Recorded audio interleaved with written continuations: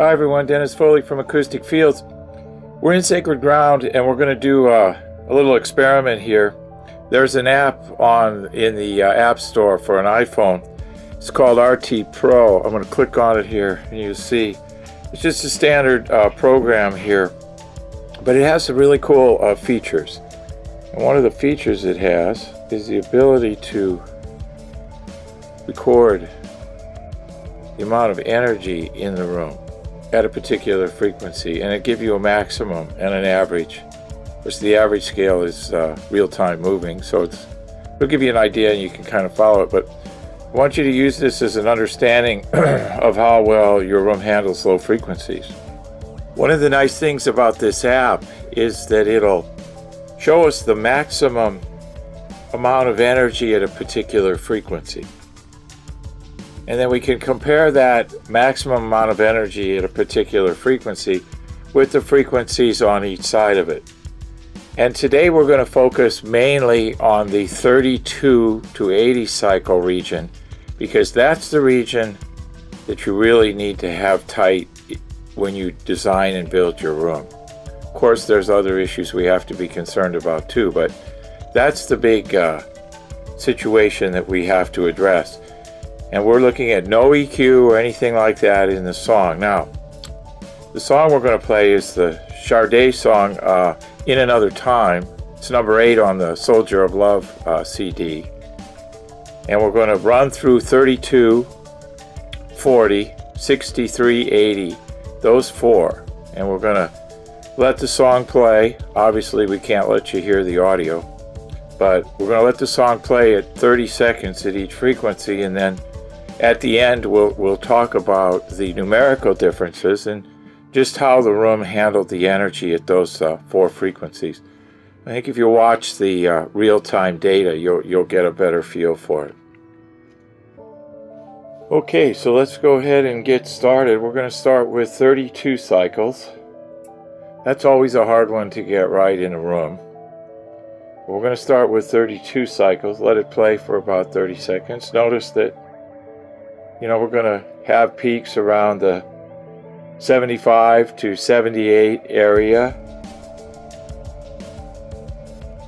Just watch how the energy moves in the room. Look at your average. Nice, smooth.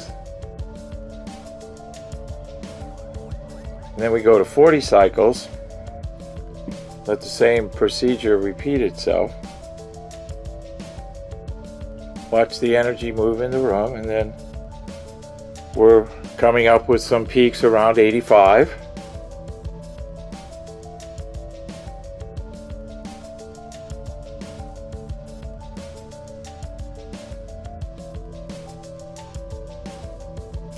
All right, now let's go to 50 cycles. Watch that for a few seconds.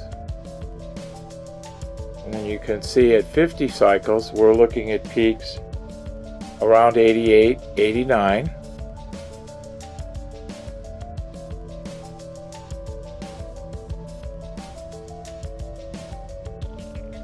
And then let's look at 63.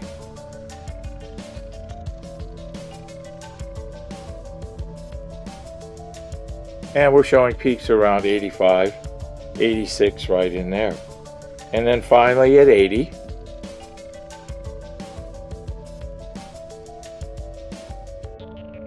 You can see we're running here about 86, 87, 88, somewhere in there. So you get an idea of how the room handles the energy. So at 32, 78, at 40, 85, at 50, 88, at 63, 85, at 80, 86. So you can see everything is really nicely grouped together. Now this is no EQ, this is just the treatment that we designed for this room at those frequencies. So you can see we're really close, especially in the low end, and the low end is really hard to get. So I mean, we're within 3 to 5 dB from 32 cycles to 80 cycles in the room with no EQ. So even with an EQ, if you had to do some EQ in the room, you've got a nice room sound that's not adding or subtracting too much from those really core frequencies, 32, 40, 50, 63, and 80. If you can get those right in your room, you're off to a really, really good start of getting the rest of the issues balanced. Now, for the next set of videos, we're gonna do the same thing. We're gonna use a little different approach for the next grouping of frequencies, but I think this will kind of give you an idea of how energy moves in a room through a song, how much the room can handle, and we're also going to look at some modal issues next time and how an RTA shows you those too. But I think this will give you a handle about how energy moves in the room, and you want, especially the low frequency energy, you want all the neighboring frequencies to move together within a narrow range. You don't want big swings in them. You want to keep everything nice and tight and moving in a nice, symmetrical cluster, if you will. Thank you.